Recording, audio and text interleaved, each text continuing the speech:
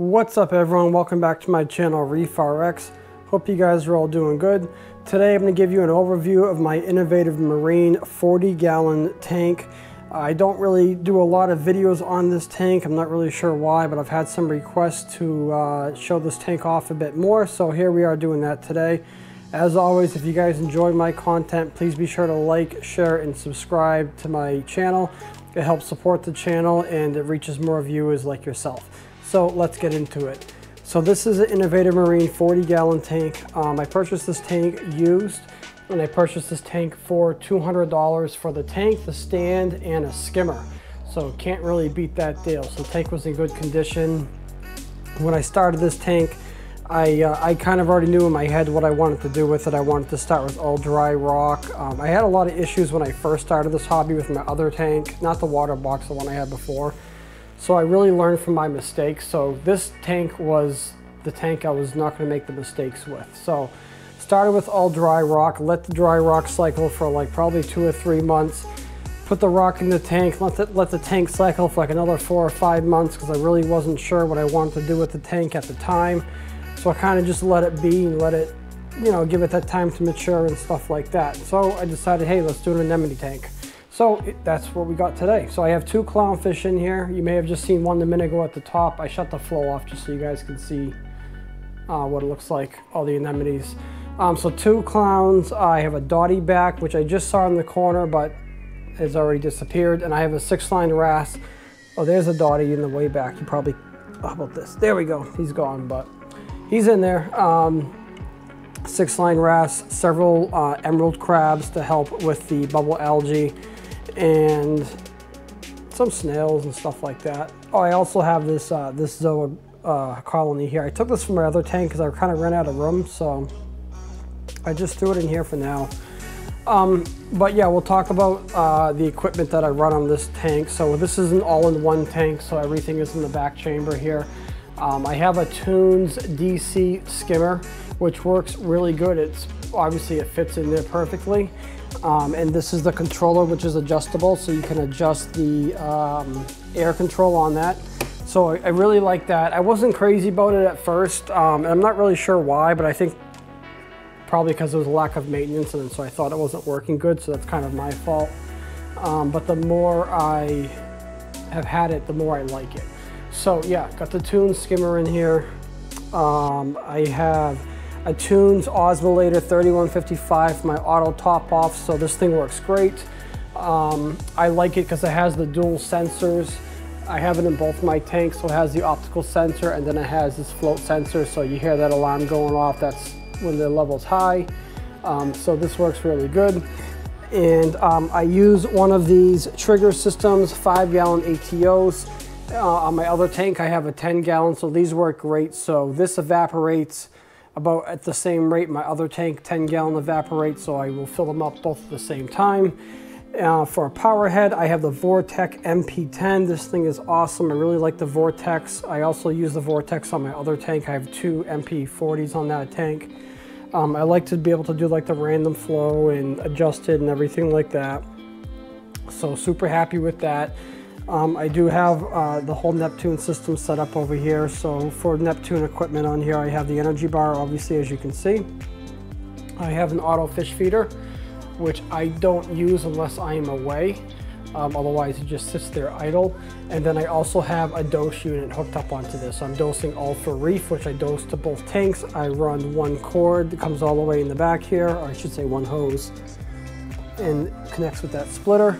And then I also dose magnesium to this tank too as needed, because sometimes it gets a little bit low. So I don't really do water changes on this tank since I have the all for Reef. I did do a water change like 2 weeks ago, maybe 3 weeks ago. That was just to help with a lot of the detritus that was in there. There's still a lot in there, but to help with some of that. But prior to that, I hadn't done one for like 9 months. So it was like in January I did it. So, and I don't test the nitrates or phosphates in this tank. I can almost guarantee you, if I were to test them, they would be sky high. Everything's happy in this tank. You know, no need to test it. I'm more about stability. And yeah, so I just test the, you know, the alkalinity, magnesium, and calcium, but that I have my Trident test right here. So, and so right now I have, well, last I counted, I have 10 anemones in this tank. And they just keep splitting, so that's it. I really like the anemones. And then, oh, one more thing I do have a Refugium on this tank. So here's my Refugium light, and I just cut out some of this black covering that goes over the back here. And I have like one of these media baskets. So I put some like fleece or whatever you want to call this stuff, like a filter pad, I guess. I don't know what it's called. I have no idea. But I put that stuff in there, and then I have the Fuge in there. So it goes into, it's this stuff right here. This is what I use to put in for the filter pads or whatever. Like I said, I have no idea what it's called, but that's what I use for that.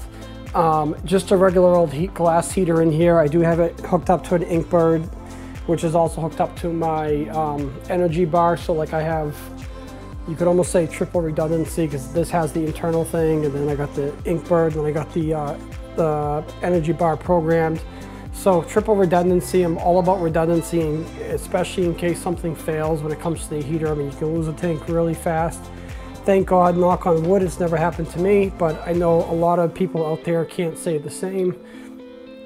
So I try to learn from my mistakes, but I also try to learn from other people's mistakes as well.